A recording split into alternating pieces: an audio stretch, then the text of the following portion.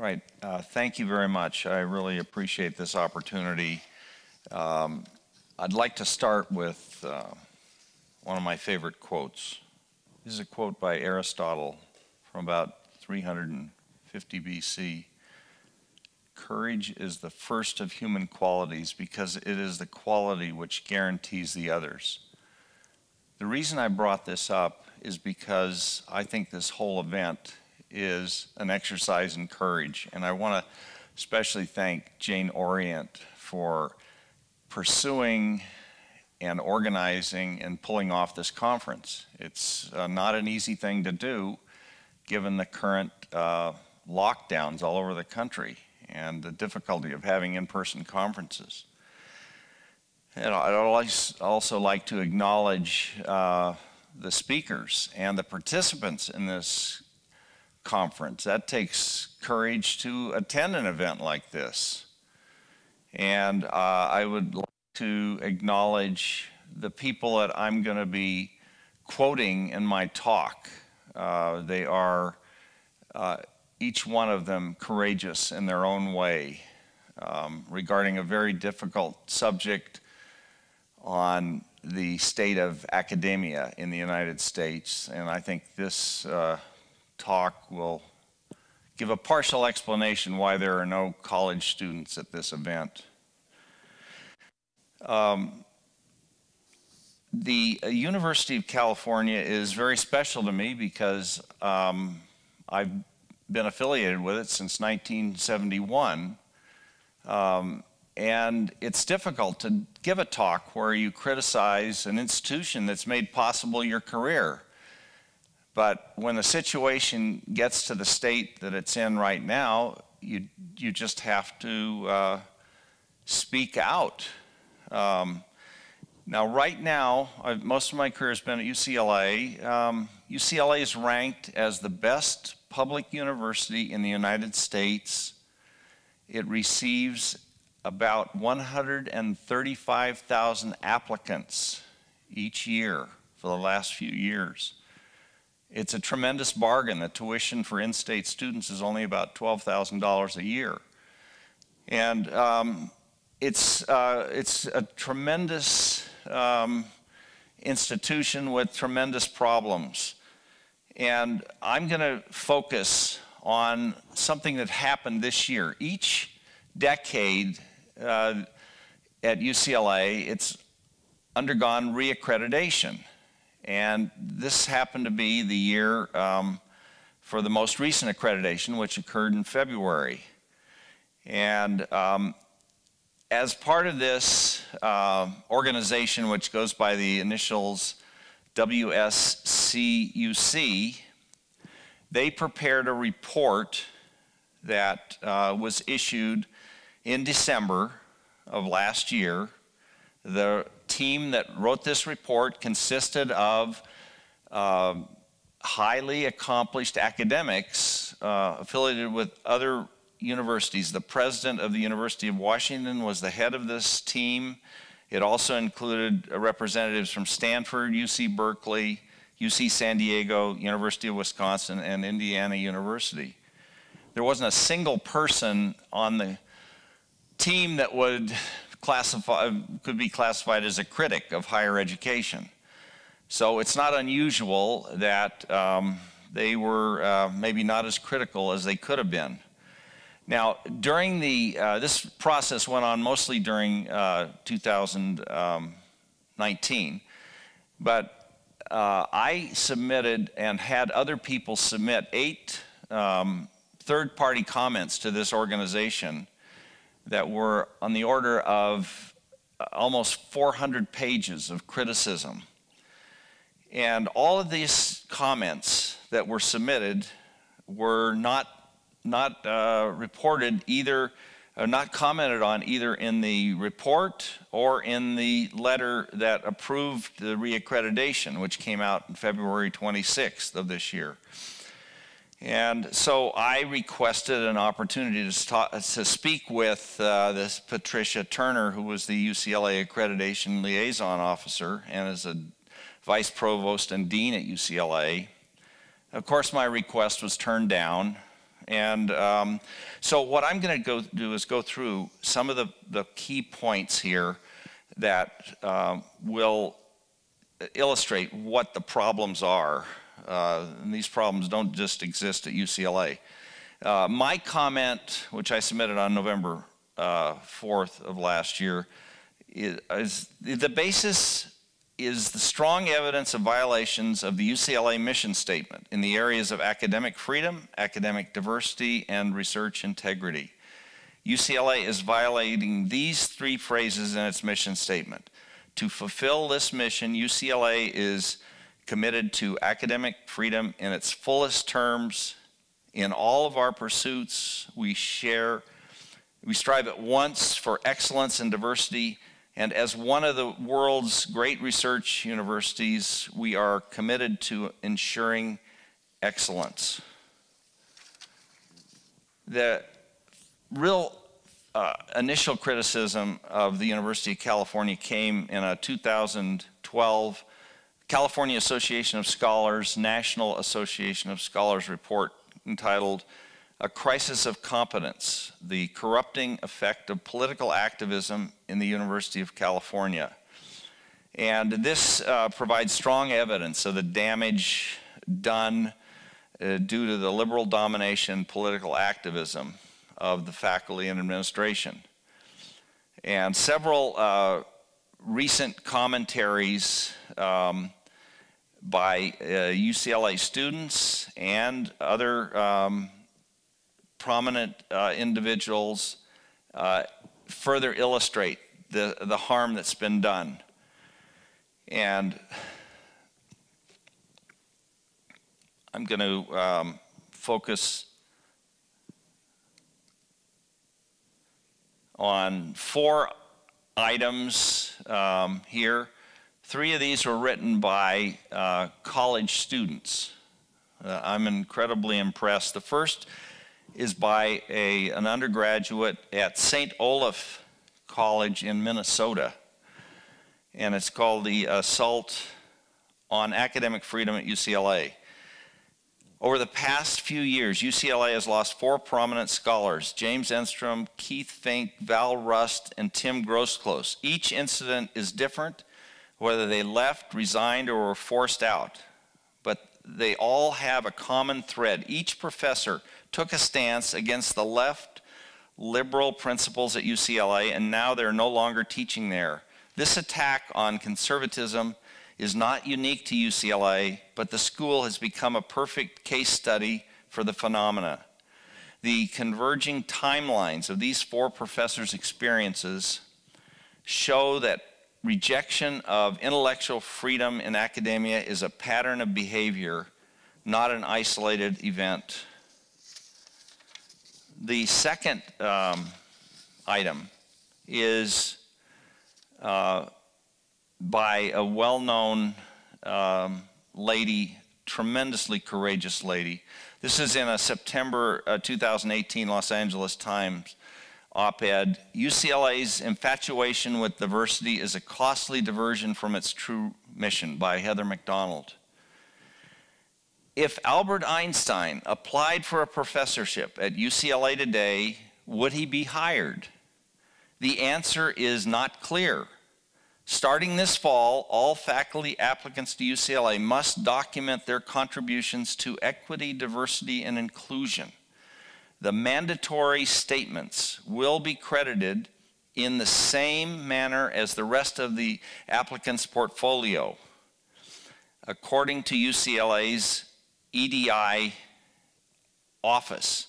A contemporary Einstein may not meet the suggested evaluation criteria. Would his job talk, a presentation of one's scholarly accomplishments, reflect his contributions to equity, diversity, and inclusion? Unlikely.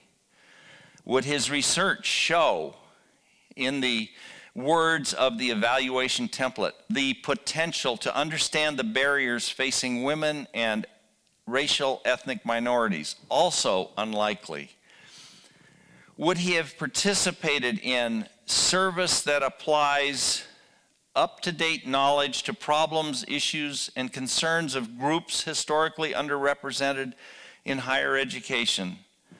Sadly, he may have been focusing on the theory of general relativity instead. It does not do UCLA students any favors to teach them to see bias where there is none. UC's diversity bureaucracy is a costly diversion from the true mission of higher education, passing on to students with joy and gratitude the treasures of our cultural inheritance and expanding the boundaries of knowledge. Heather McDonald is a fellow at the Manhattan Institute, and in September of 2018, she wrote her latest book, The Diversity Delusion: How Race and Gender Pandering Corrupt the University and Undermine Its Culture. The next item here is by a courageous UCLA editorial board member of the student paper, the UCLA Daily Bruin, Nora McNulty. Required diversity inclusion statements unfairly bias UCLA hiring process. UCLA's requirement that faculty candidates must submit an equity, diversity, and inclusion statement changes the hiring process to be about ideological activism rather than merit. In an effort to promote diversity, UCLA might just be doing the opposite. The university enacted a policy in May that requires all faculty candidates to submit a DEI statement as part of their application. A DEI statement is a short essay that lays out a candidate's past contributions and future plans to further equity, diversity, and inclusion. A university-provided document explains that DEI contributions can come in the form of teaching, research, professional activity, and service. One example UCLA provides of an applicable contribution is scholarly research that investigates and brings to light institutional inequities. Candidate statements are scored by admissions officers on a rubric, which grades applicants on a scale from excellent to unable to judge, with the end goal of dissecting their true merit. In layman's terms, the more your past actions and future intentions align with the UCLA administrative ideology, the more likely you are to be hired. While there's no question that the value of diversity, equity, and inclusion on campus, the EDI mandate touches on a different issue altogether: the ethics of ideological vetting in the hiring process. A faculty candidate's fate should be primarily based on the educational and professional merit. Setting ideal activism as a prerequisite for acceptance, even as it relates to the most well-intentioned ideology, is wrong. UCLA is a public university meant to support a marketplace of ideas, freedom of speech, and diverse opinions. Although UCLA's EDI ideology is at face value indisputably good, it is not right to mandate related activism as a standard for hire. Diversity entails people of different backgrounds, races, ethnicities, genders, and the like. But it also entails diversity of thought. After all, differing ideologies spark productive debate and instill necessary checks and balances in an institution. It is crucial that UCLA remove EDI statements from faculty applications. If they remain, we will continue to use an ideological screening test to bar applicants from our university. The fourth item here is also by another courageous member of the Daily Bruin editorial board, William Blevins. from April of 2019. UCLA's skewed hiring process leads to lack of political intellectual diversity. A popular talking point in conservative circles is that universities are left-leaning ivory towers. They might be right, but not for the reasons they think. Contrary to what fiery conservative pundits would have you believe, it's not because of a vast left-wing conspiracy to brainwash the youth. Instead, it's probably a product of issues with UCLA's hiring practices. In fact, these practices could be responsible for the seeming lack of ideological and geographical diversity within the ranks of the faculty. The data is unambiguous. UCLA's faculty is composed overwhelmingly of liberal-leaning academics educated at prestigious coastal universities. This apparent lack of ideological diversity within UCLA's faculty can inhibit students' understanding of academic subjects, especially given the political homogeneity might prevent them from being exposed to a full range of academic perspectives. It should be concerning that a wide variety of intellectual principles, from economic perspectives to synthesis of current political issues, are formed in the confines of classrooms increasingly unlikely to be headed by conservative professors. Any attempt to rectify the lack of intellectual diversity at UCLA must start with a thorough examination of university hiring practices. Students will continue to face deleterious effects of ideological homogeneity as long as the university advantages certain types of faculty candidates.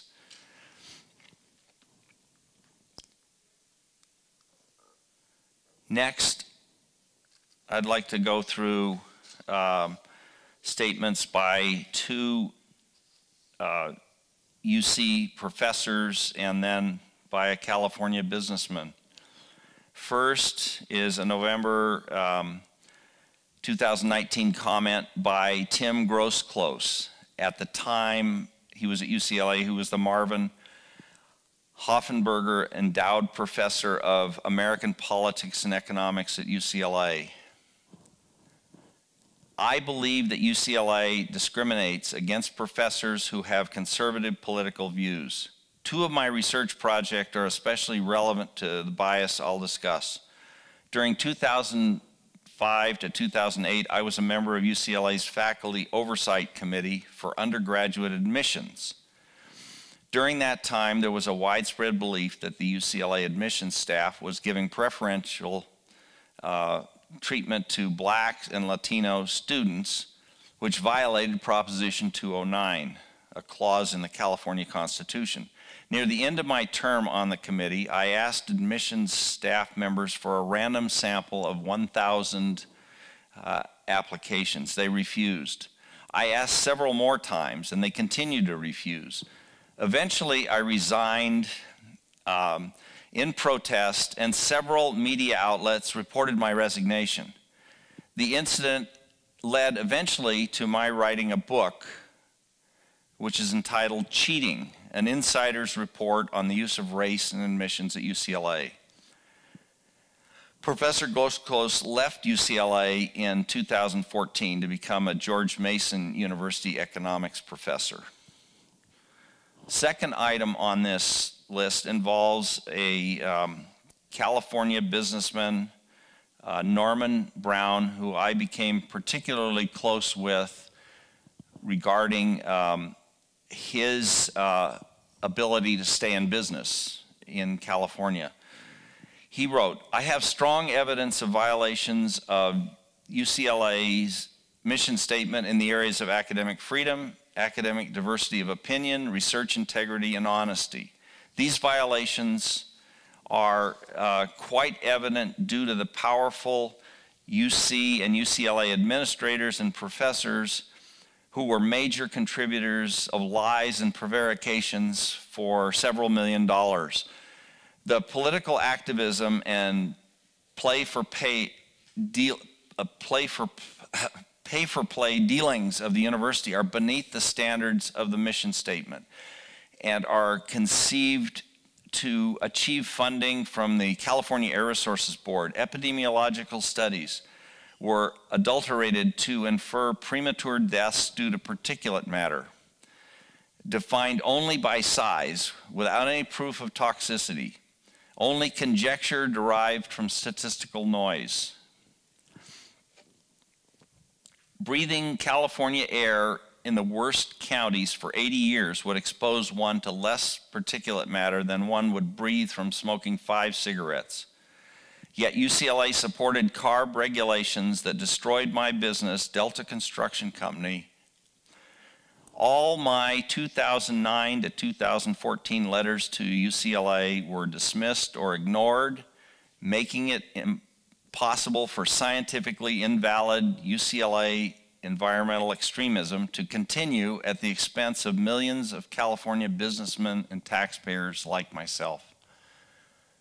This to me is a tragedy of misuse of science and hurts this wonderful businessman like Norman Brown. Third is very important professor speaking out from UC Davis.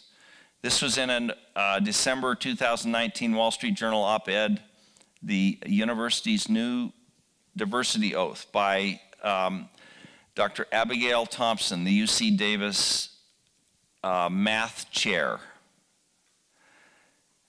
The current UC Regents Standing Order 101.1D states, no political test shall ever be considered in the appointment and promotion of any faculty member or employee.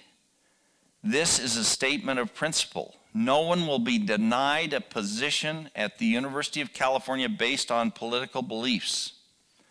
Now the university appears to be abandoning this principle.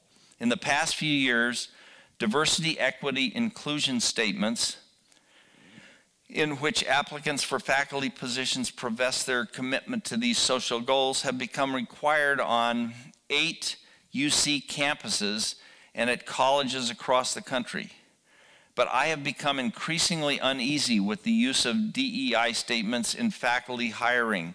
This spring, the university issued guidelines instructing each campus to develop and use a scoring system called a rubric for applicants' diversity statements. No longer will faculty hiring committees use their own judgment about how to best create a diverse and inclusive environment in their fields.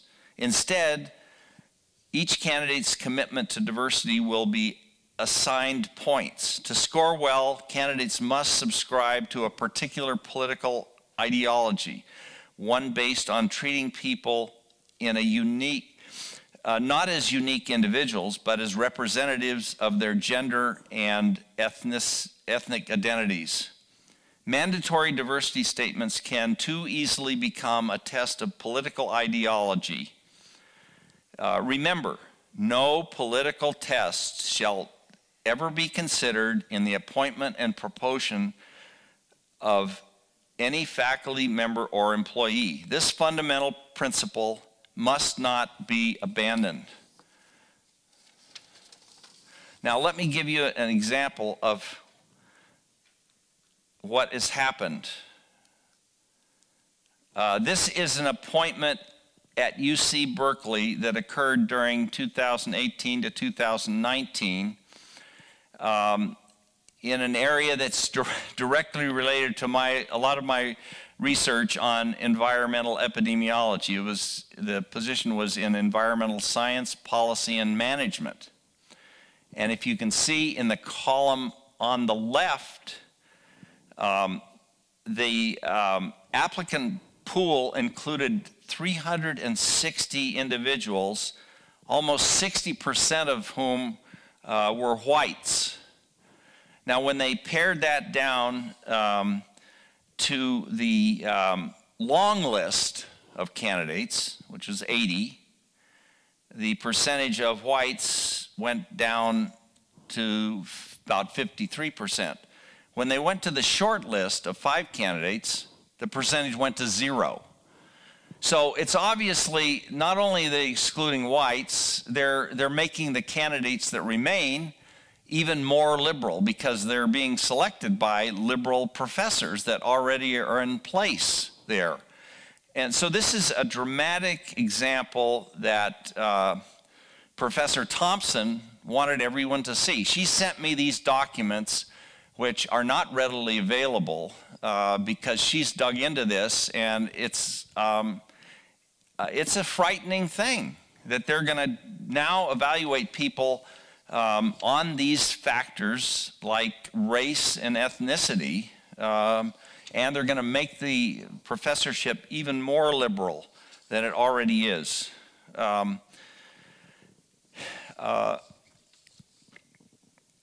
Next, we come to another professor that has done a tremendous job. He was involved in writing the 2012 report for the California Association of Scholars, National Association of Scholars, and then he published a book that just came out literally within the last 2 months called The Breakdown of Higher Education: How It Happened, the Damage It Does, and What Can Be Done. His name is John Ellis. He was a UC Santa Cruz professor in German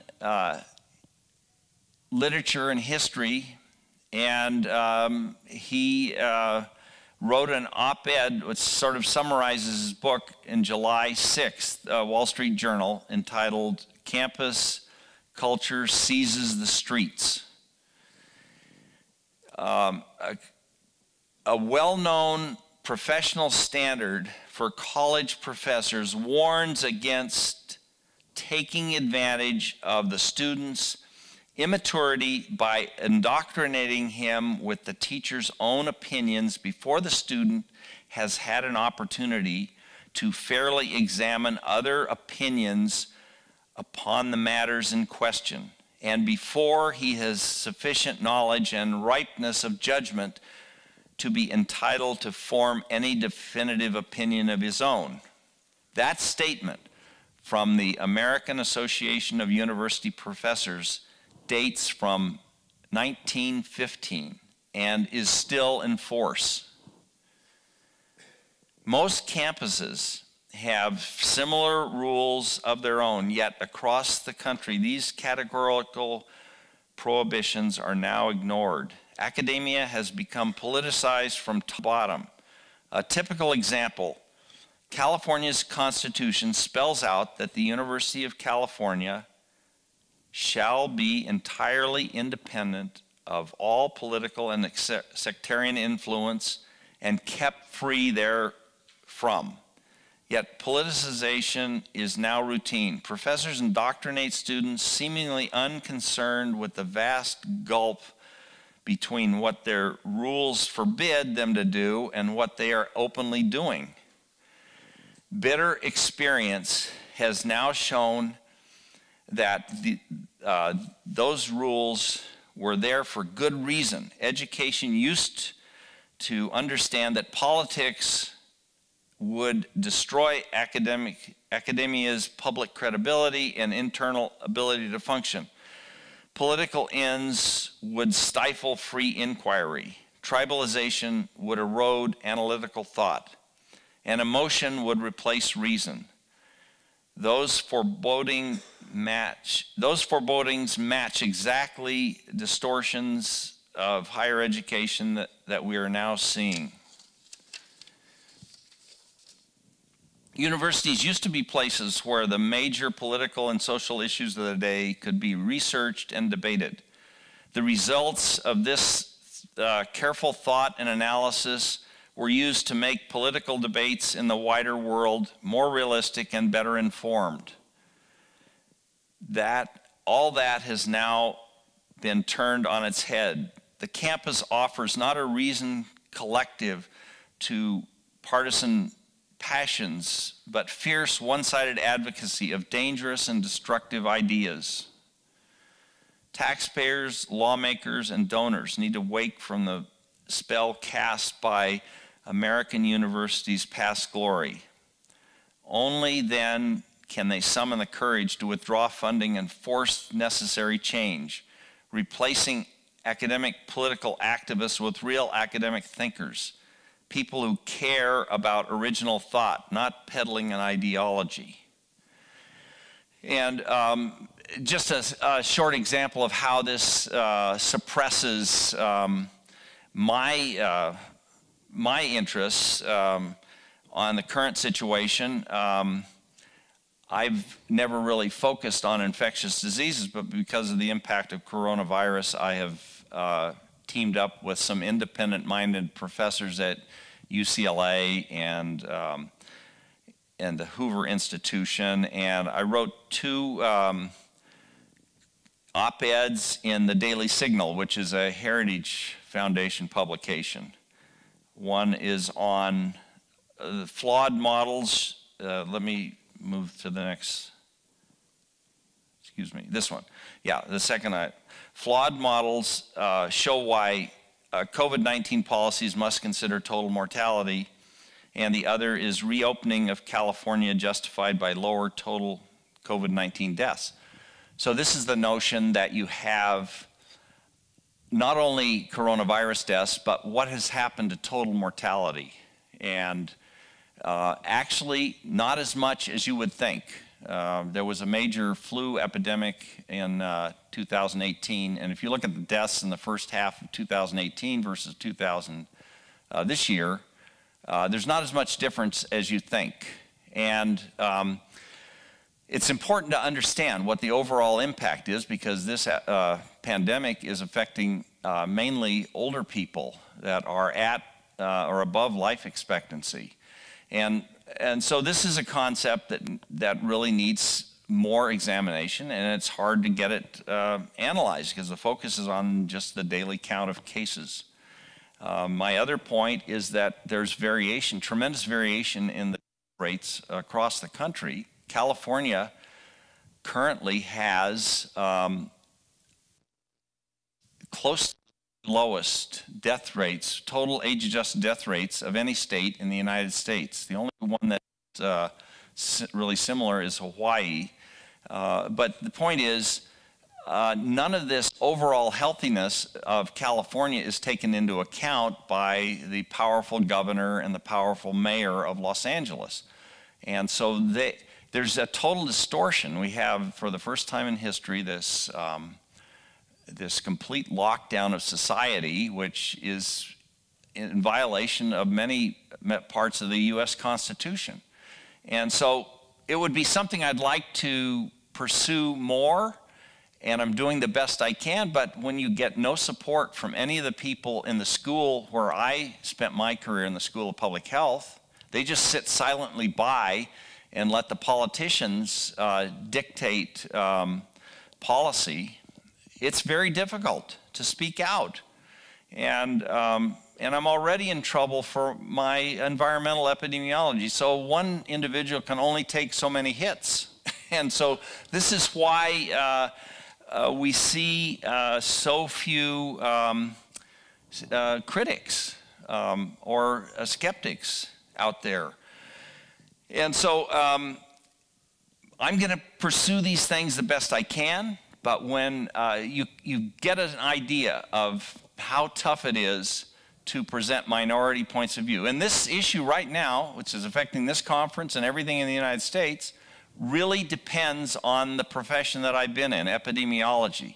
And yet there's basically dead silence from virtually every epidemiologist in the United States, except a few. I've found this wonderful professor from Yale named Harvey Risch, who actually originated here from Southern California. Well, he originated in Southern California, got his undergraduate training at Caltech. And he's been willing to speak out on this controversial potential treatment, hydroxychloroquine, and been battered for that because his view is a minority view. but at least he's talking and presenting evidence, even getting some of it peer-reviewed, which is very difficult. So in any case, what I'd like to show now is just further evidence that supports Professor Ellis, and this involves a website called opensecrets.org, which tabulates political donations from all sorts of organizations to all the candidates in the United States. And if you look at what they have for the University of California, you see that the total election cycle contributions as of Wednesday, August 12th, if you do this for all federal candidates, Democrats versus Republicans, it's a ratio of 44 to 1. That's a university where politics is not supposed to be allowed, but that's how corrupted it's become. And if you look at this just for the presidential race, the top three Democratic candidates, Sanders, Biden, and Warren, versus the president, it's basically the same ratio, 43 to 1. So that means about 2% of the contributions are coming from Republicans. I would say that that's probably the current percentage of faculty members that are Republican. The percentage of faculty members that are willing to speak out is substantially less than 2%. There are probably a lot of others that don't disclose, many don't disclose their political beliefs. But this pattern goes back, especially 2016. If you see what it was with Clinton versus Trump, the ratio was closer to 100 to 1 in that race.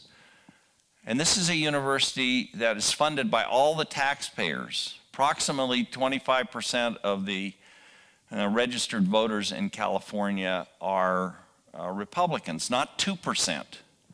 So it's a total distortion for this public university funded by all the taxpayers to be this imbalanced. But that's the state that we live in, or that I live in anyway. This is a letter from another courageous UCLA student who wants to remain anonymous. This was a letter that was written in June to the Los Angeles County Board of Education just before it endorsed the California Constitutional Amendment ACA 5, which is now on the November 3rd ballot as Proposition 16. To whom it may concern, I urge members of the board to vote no on ACA 5. ACA 5 is a Band-Aid for a gunshot wound, and I hope that in hearing my perspective, that of a recently graduated UCLA student, you will see why. As a child of an immigrant who grew up in a low-income area less than 2 miles north of the U.S.-Mexico border, I experienced inequity firsthand. In my situation, I was one of the poorest high school students, but I was white in an over 90% minority high school. I worked multiple jobs on top of playing 5 varsity sports, caring for 3 younger siblings, and working for pay my dad's medical bills. I also took over a dozen community college classes in high school and worked extremely hard to graduate from UCLA 2 years early to save myself from the burden of student loans. Upon attending UCLA, I met students of all backgrounds, kids who came from private schools, the most prestigious prep schools in the world, public schools, and some of the country's worst schools. And every individual seemed equally as competent in a 4-year university. ACA 5 is not a solution to a problem facing those most disadvantaged in society. this student has particular relevance to me because she went to high school about 10 miles from where I went to high school decades ago in San Diego. And we both somehow managed to come out of very poor circumstances. I benefited by having a great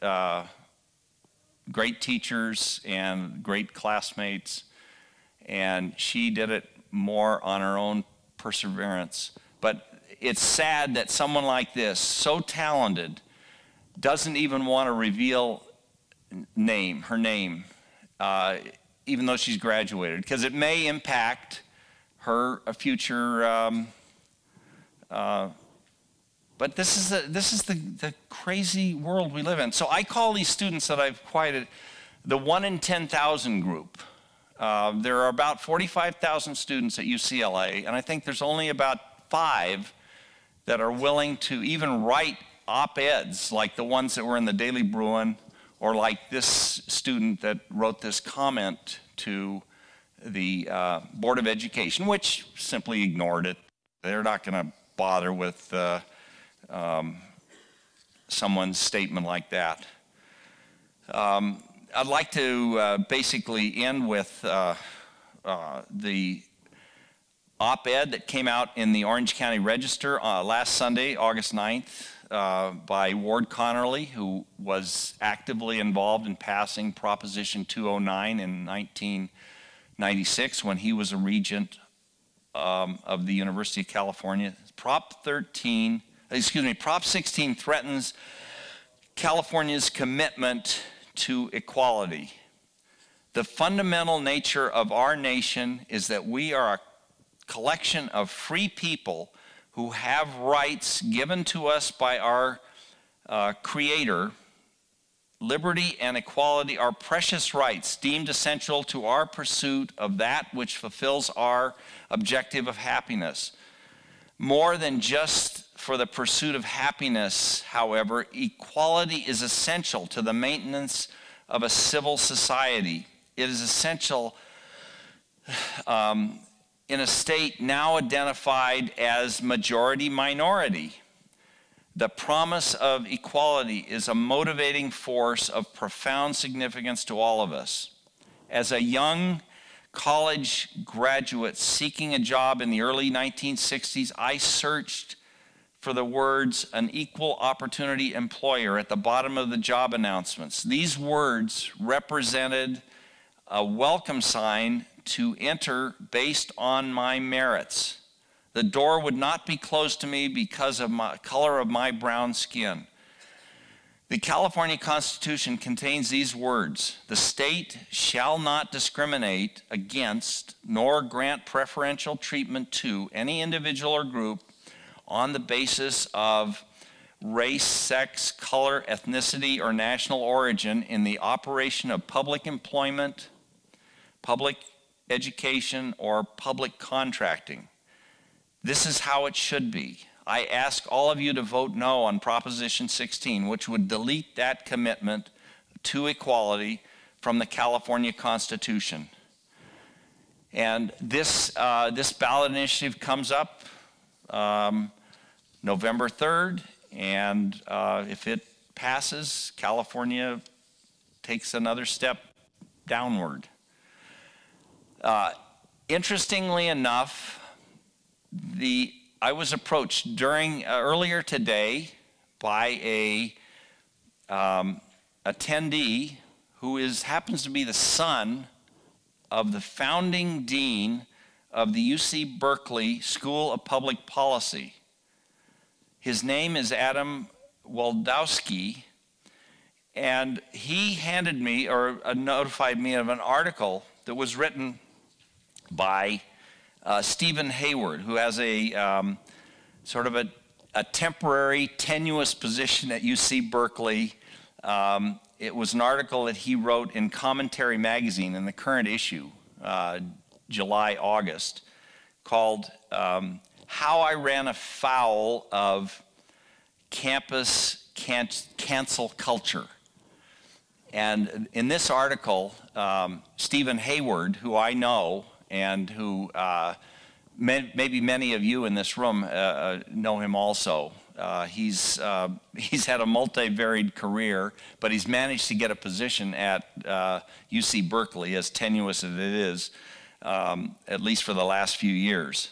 And in this article, he says that the shift has been so great that the founding dean of this School of Public Policy, was Aaron Wildowski, would not be able to get the position that he held now. It's that bad. And I had asked Adam to, yes, do you want to come to the microphone and verify? So this is the amazing thing, you know, we actually can gain by interacting. So do you want to say anything about your dad, or Sometimes it's difficult to shut me up, but yeah, I don't think my dad could be hired today for any position at the school that he founded. It's a sad commentary, but it's the way of the world. I have strong feelings on Proposition 16. I consider it a new Jim Crow, since it allows the government to discriminate, whereas previously it couldn't. My dad was a big opponent of what he called radical egalitarianism. And he has, I mean, things have only got worse today. He died in 1993. He was going to speak here at the 1993 conference. That was my introduction to DDP. I came to the conference in Oakland to hear him speak and to hear Dr. Beckman speak. I was a big fan of Dr. Beckman also. And both of them were too ill to speak that summer, and they passed away shortly thereafter. So I have to take issue with Ward Connolly's note, not about his sentiments, but about the wording he used. He said equality was a great good, but equality is used in several different senses. The sense that he meant was equality of rights, and I'm all for that. But you know, what my dad pointed out was that the radical egalitarians want equality of condition. They all want us to achieve the same thing, regardless of our merits or efforts. And that's an unspeakable evil. It's led to dreadful results whenever it's been put into practice. And yeah, that's all I got for now. But you want to hear anything else, bug me later. Well, I guess maybe it's now, these are some conclusions I came to you can look at on the screen. I think we really need, as I've said before, we need to reach out to the different interest groups here, and especially see if we can get students to understand the difference between education and indoctrination. And so I guess I'd be pleased to take questions, if there are questions now.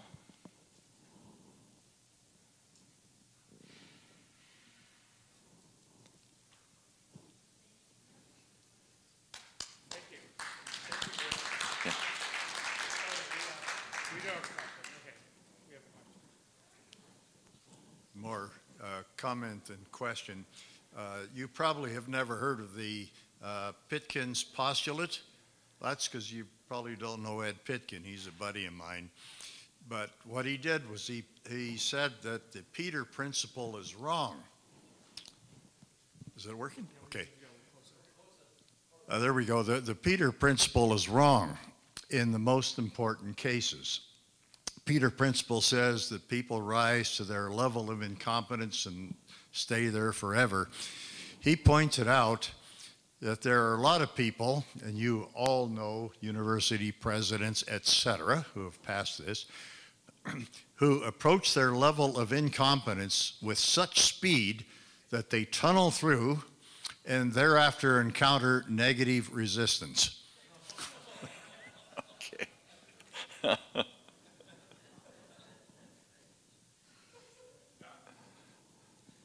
Just quickly, on your list of conclusions, the last one talks about students, parents, and taxpayers. You left out one group, alumni. And, you know, college presidents are really just fundraisers in chief, and they try to roll alumni for cash. So have you looked at getting alumni to show up at these little breakfasts and say, hey, what's going on? Because the people who donated money to the university when I went there, that I benefited from, wouldn't put up with this. And why do you want me to give you money?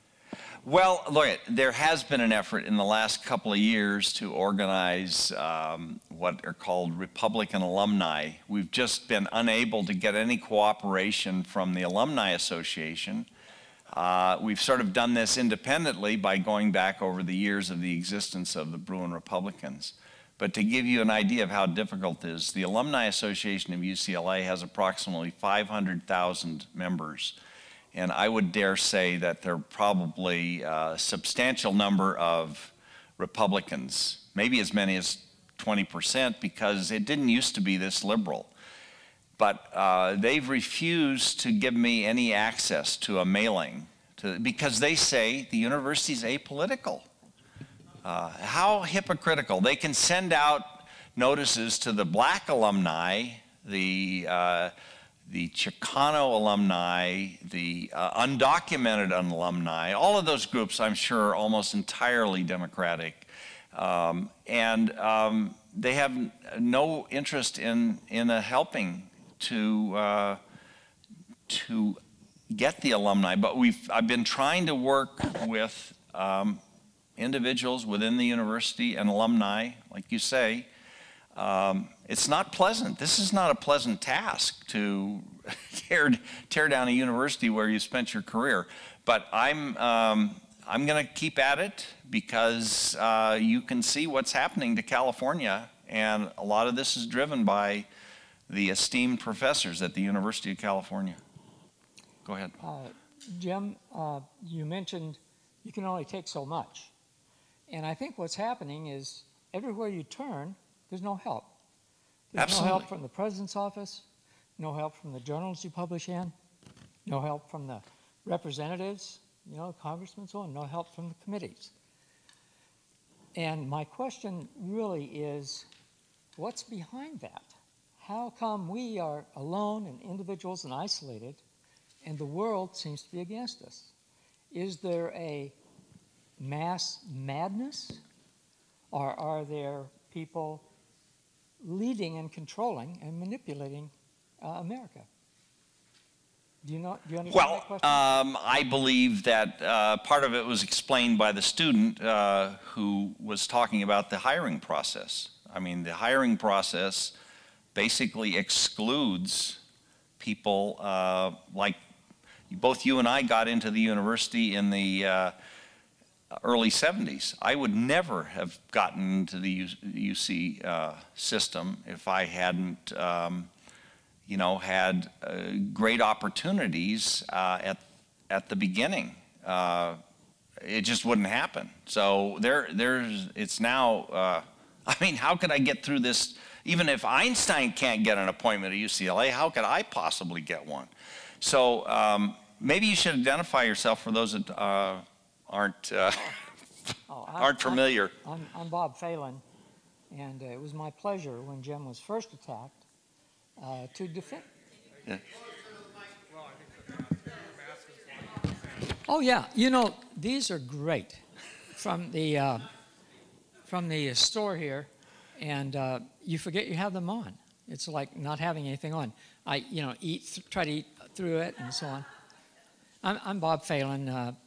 Jim came to me when he was first attacked, and in my opinion, he's the best epidemiologist I've ever met, and I've met a lot. I'm a faculty member at Irvine, and so it was my great honor and pleasure to defend him, to recommend him to the department, and so on.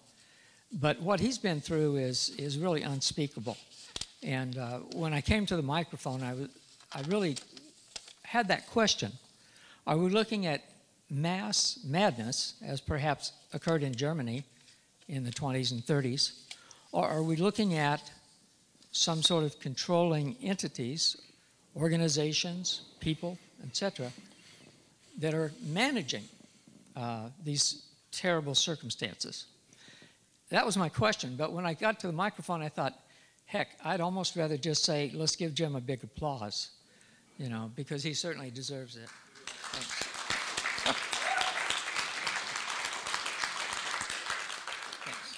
Thank you.